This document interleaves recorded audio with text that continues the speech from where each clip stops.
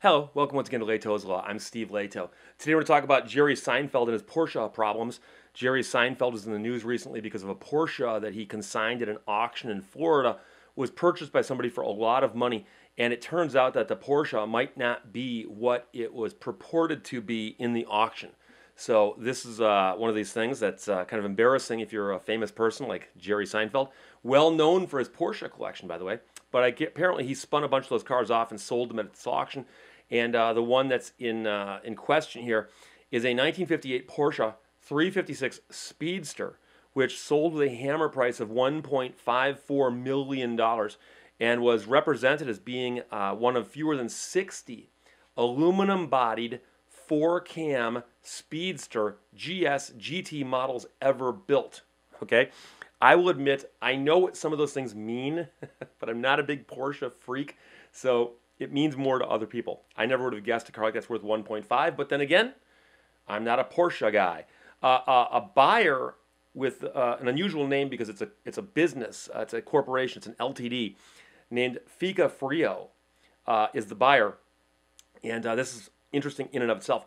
But they claim that after they bought the Porsche, based on representations made by Seinfeld himself through the auction service, they discovered the car was not what it was purported to be, and they then asked Jerry if he'd buy the vehicle back, and they claimed they had some negotiations back and forth, and those negotiations fell apart, so that the company then had to file a lawsuit against Jerry Seinfeld.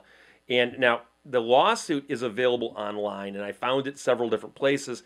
I will admit I'm reading it to you off the New York Post, but this is the actual lawsuit. So I know people say, "Hey, Steve, how can you read somebody like the New York Post?" Well, it's the lawsuit. It's the lawsuit. I'm looking at the actual complaint filed in the United States District Court, Southern District of New York, Fika Frio Limited plaintiff versus Jerry Seinfeld, defendant.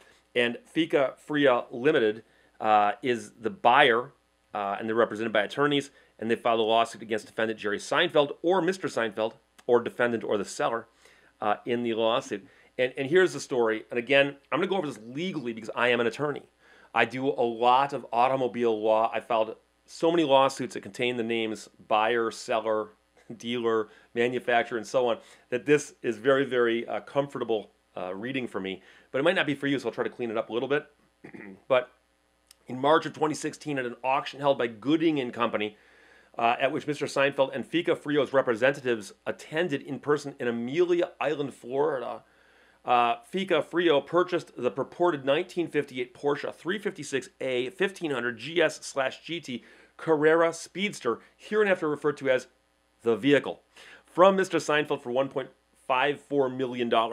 The vehicle is not authentic and not the automobile Mr. Seinfeld represented, according to the allegations in the complaint. So I'm just reading the complaint to you. I'm not saying it's not real. I don't know. I haven't seen the car. I've seen pictures of it. It looks like an interesting car.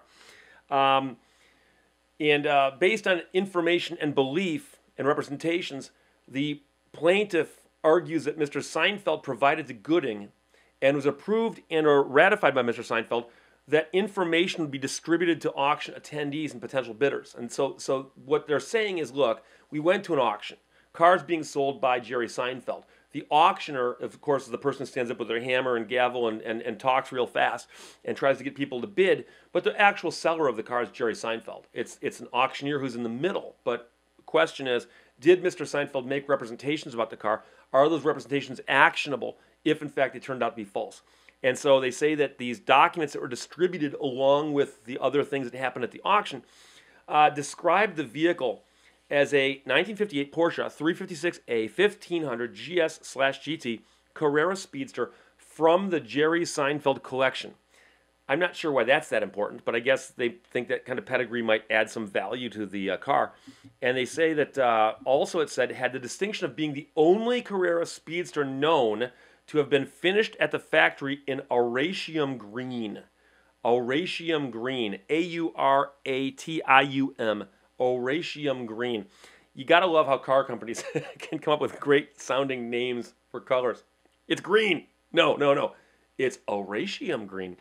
It was also alleged to be one of only 56 Carrera Speedsters specified in the GS GT trim that left the factory with lightweight aluminum panels And, quote, this exceptionally rare 1500 GSGT Carrera Speedster is surely among the finest restored examples of a highly sought-after 4-cam Porsche. This thing's got 4 cams. The vehicle summary provided at the auction further stated the vehicle was acquired by Jerry Seinfeld in late 2012 and had been a prized fixture in the collection ever since. Now, the funny thing is, whether those statements are true or false, easy enough to figure out when he got the car. Its question is, like, is it actionable or not? I don't know. They may be putting in a lot of stuff here that might not be necessary. But the buyer claims that on the basis of these and other representations and justifiably believing the vehicle to be authentic, as represented by Mr. Seinfeld, Fica Frio purchased the vehicle at the auction for $1.54 million, and they allege the vehicle is not authentic and is not the automobile that Mr. Seinfeld and the vehicle summary provided at the auction represented. So they got a car, but they're saying it's not the car as described, in the sense that the car they got doesn't meet these descriptions.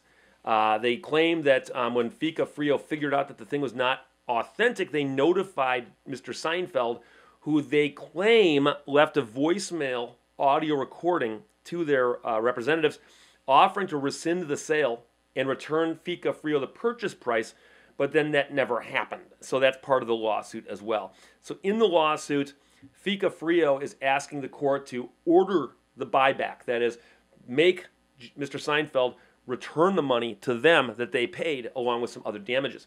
But as I pointed out earlier, Fica Frio Limited is an entity. They are, and I'm not making this up, they are a bailiwick of Jersey,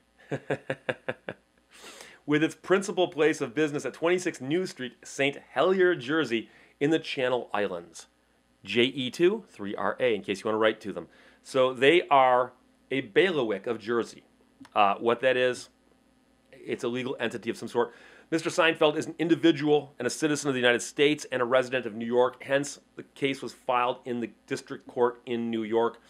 And many of these facts get restated several times throughout the complaint, which is fairly common. So the main thing we're looking at is whether or not these statements that were made in connection with the sale of this Porsche, whether they are the kinds of statements that are objective in nature enough to be measured as true or false. So they simply said, "Hey, it's a great car. It's a rare car. It's a great looking car. This car's been taken very well care of. It's been well maintained." Those kinds of things are hard to measure. But the vehicle summary says things that are measurable. And it says, for instance, that between 55 and 59, Porsche built 151 Carrera Speedsters, a figure that accounts for just 3% of the total Speedster production. From this limited supply, fewer than 90 Carrera Speedsters were specified in GSGT trim, and even fewer, approximately 56 now, left the factory with lightweight aluminum panels. For decades, knowledgeable Porsche collectors have regarded these limited production alloy-paneled GSGT Speedsters as the ultimate expression of the sporting 356. The few examples that survive today are jealously guarded by their owners, and the Carrera Speedster presented here, chassis 84908, is a stunning example of a rare thoroughbred Porsche. According to factory records, this car was completed in May of '58 and specified as a GSGT with alloy panels. Those are all things that are true or false. Was it built at the factory with aluminum panels? Yes or no? That's pretty simple. And is this one of the approximately 56 cars? And the use of the word approximately there wouldn't kill you on that, because the point is that there's a limited number. We know it's a limited number, and they're claiming ours is amongst that limited number. So the argument's not about the size of the limit. It's more about, are you in that group? And this is another statement. In addition to its rare mechanical specifications, 84908 has the distinction of being the only Carrera Speedster known to have been finished at the factory in Auratium green. So they're making two statements there. They're saying this car came from the factory in this oddball color, and it's the only one. So if there was more than one, that statement might not be true. It wouldn't be true. And if it didn't come from the factory in that color, the statement also would not be true. Likewise, there's a statement that says the vehicle was acquired by Jerry Seinfeld in late 2012 and has been a prized fixture in his collection ever since. If it was in his collection, does it add value? Possibly. Somewhere down the road might say, hey, by the way, I've got that Seinfeld Auratium green Speedster. that might mean something. I don't know how much value that adds, but apparently they think it's valuable enough to include it in the lawsuit. And then they're saying that the vehicle summary also stated things such as, this exceptionally rare 1500 GS-GT Carrera Speedster is surely among the finest restored examples of a highly sought-after four-cam Porsche. Again, none of that's measurable. I mean, is it exceptionally rare versus rare? Is it among the finest? Who knows? Eligible for numerous international events, equipped with the most desirable factory specifications, and beautifully presented following an exacting restoration by marque specialist European collectibles, this Carrera Speedster will appeal to the collector who demands only the very best. I would argue that almost all of that's puffery, meaning that you can't argue about whether or not it is appealing to a collector who demands only the very best. How would you measure that? Okay, so that wouldn't do it. But it's the more the more specificity regarding things like, it's the only one that came from this factory in this color. It came with these special body panels, and those things that are probably going to be actionable here. And then there's a whole bunch of stuff in here about how the auction went down. Apparently Mr. Seinfeld was there, along with some of his friends, who spoke at length to the audience about the cars on the auction block. And they actually make an argument here that one of the reasons the defendant was so willing to buy this car was based on the personal representations that Mr. Seinfeld made about the car at the auction. Again, I'm not sure how actionable that stuff is, but they did say that it was stated that this is an authentic 1958 Porsche 356A 1500 GS-GT Carrera Speedster. And all of those things are measurable. So for instance, let's suppose it's actually a 1959. Well, that'd be a false statement. Let's suppose instead of being a 356A, it was some other thing. I don't know enough about Porsches to know what the other thing would be. Let's suppose it was a 1958 Porsche 356A 1500, but it didn't have the GS-GT specification from the factory. That'd be false. So each of those things is measurable. If it turned out to be false, could be a problem. And so now you ask yourself, what causes of action, what laws do you allege were broken when you go to an auction and you buy something that's represented as one thing, if it turns out to not be that thing? And again, keep in mind that it's possible that all of these allegations are incorrect and the vehicle is exactly as represented, and that Seinfeld did nothing wrong, and that the buyer is merely wrong. That's possible. Okay, that's what courts are for.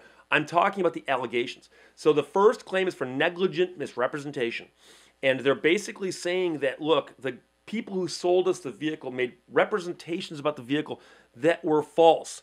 And whether they knew them or not as being false, they made them negligently. They had a duty to know what they were talking about. And instead of doing their duty and only saying what they knew to be true, they said things that weren't true, and therefore they're liable for it. And so they go on and on about this in here, about how Seinfeld represented this thing as being authentic, and he might not have actually known. And they do talk about how when Seinfeld bought the car from someone previously, he bought it through a broker, and allegedly the broker wouldn't tell him who he got it from. So they can't even check the pedigree that way. So they raise that and they say, look, if the vehicle's not authentic, and he presented it as being authentic, he had a duty to know whether or not he knew what he's talking about. So therefore, he's potentially liable for negligent misrepresentation. But just in case, they have a claim here for intentional misrepresentation. And they say that many of the facts that were stated as being true about this car are not true, and they are claiming in their lawsuit that Seinfeld knew that. It's very, very difficult to prove a mental state. This might be the hardest thing for them to prove in this case. So we'll see how that shakes out. Another cause of action down here is mutual mistake. And that's an interesting one because that's contract 101. And that is if you and I enter into a contract where I say I agree to the contract and you say you agree to the contract, and then later on people approach that and view it and go, wait a second, you guys were both talking about different things. You guys weren't even talking about the same thing. Then that's called a mutual mistake, and I'm glossing over that. I apologize, all you contract attorneys out there. There's some famous cases on mutual mistake. I'm not going to go into them. But the thinking here is, hey, if Seinfeld believed it was real, and we believed it was real, and it turns out it wasn't real, but the contract called for it to be real, isn't that a mutual mistake? In other words, he's mistaken in believing it was real, we're mistaken in believing it was real, and both of us are innocent. Do we still have to go through the contract? So that's mutual mistake right there. They're basically saying it's possible that no one's wrong, but still, we shouldn't get stuck with this fake car if, in fact, it's fake. They claim there's a cause of action for breach of an oral agreement, and they're saying that when Seinfeld made the promise on the answering machine, he should be held to that. That's going to be a stretch also, only because I'm not sure how enforceable an oral agreement like that is in New York where this is being litigated. But there's a big problem there because it's kind of hard to call it a contract or something like that, because if I make a statement, how can I know someone agreed to it or not before they've even heard it? So won't go there. But the more important thing here is the thing I have to talk about. The fifth claim is for breach of express warranty. And like I said, every single one of those objective statements made about the car that describe the car in some detail or way that can be measured, the year of the car, the make of the car, the model of the car, the submodel of the car, the type of car, all of these things that they go into calling it what it is, those are all warranties. So it's a 1958 Porsche 356A 1500 GSGT Carrera Speedster. If any of those words are incorrect, any of them, or the numbers are incorrect, that would be a breach of warranty. That's a straight UCC claim, and that's going to be the same pretty much in all 50 states.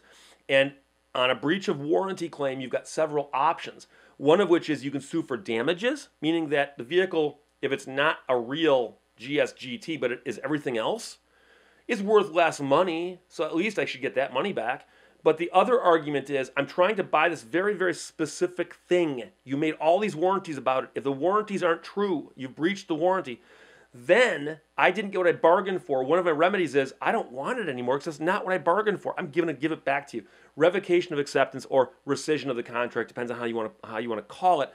But the interesting thing is that when you look at the prayer for relief, that is what the plaintiff's looking for. Entry of judgment in Fica Frio's favor against Seinfeld and rescinding the vehicle sale, which is, like I said, revocation of acceptance or rescinding the contract. Or they're asking in the alternative, entry of judgment in Fica Frio's favor for all fees, costs, expenses, damages, including the purchase price and associated costs, in an amount to be determined at trial. In the alternative, judgment in Fica Frio's favor against Seinfeld for specific performance to force him to go through the oral agreement. And then they also are seeking for punitive and exemplary damages, which are what they're looking for in those tort claims, the misrepresentation and so on. That's why you throw those in there. And then they say grant such other relief and further relief as the court deems fair and equitable. And the one thing I noticed that the law firm did not ask for was attorney fees. Interesting, because it might be that on a $1.5 million car you don't care so much about the attorney fees, but on the other hand, some states will allow you to ask for them as consequential damages. But then again, I'm not their attorney, so it's not my job to advise them. So that's the lawsuit that was filed against Jerry Seinfeld last week. It's a lawsuit. It's allegations. We don't know if any of it's true. We just know those are the allegations. I will follow this case, and when there are updates of significance, I will do updates in this video. Otherwise, questions or comments, fire my way. Talk to you later.